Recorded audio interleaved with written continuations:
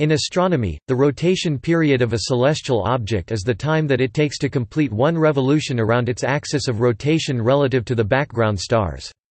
It differs from the planet's solar day, which includes an extra fractional rotation needed to accommodate the portion of the planet's orbital period during one day.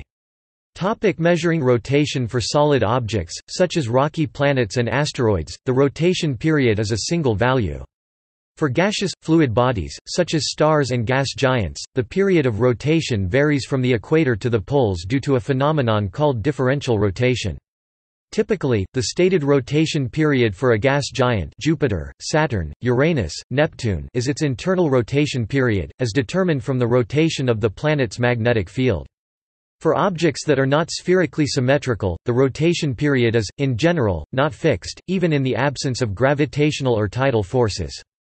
This is because, although the rotation axis is fixed in space by the conservation of angular momentum, it is not necessarily fixed in the body of the object itself. As a result of this, the moment of inertia of the object around the rotation axis can vary, and hence the rate of rotation can vary because the product of the moment of inertia and the rate of rotation is equal to the angular momentum, which is fixed. Hyperion, a satellite of Saturn, exhibits this behavior, and its rotation period is described as chaotic.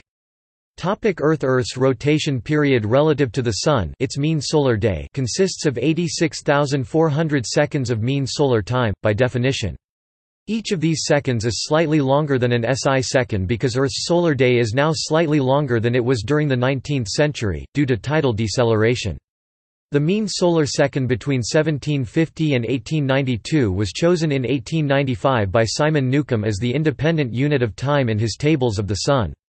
These tables were used to calculate the world's ephemerides between 1900 and 1983, so this second became known as the ephemeris second.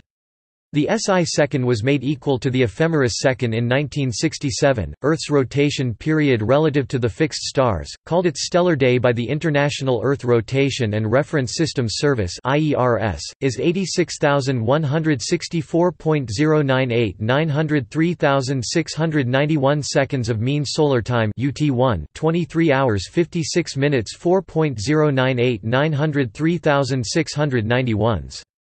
Earth's rotation period relative to the precessing or moving mean vernal equinox, its sidereal day, is 86,164.090 530,832.88 seconds of mean solar time UT1, 23 hours 56 minutes 4.090 530,832.88. Thus the sidereal day is shorter than the stellar day by about 8.4 ms.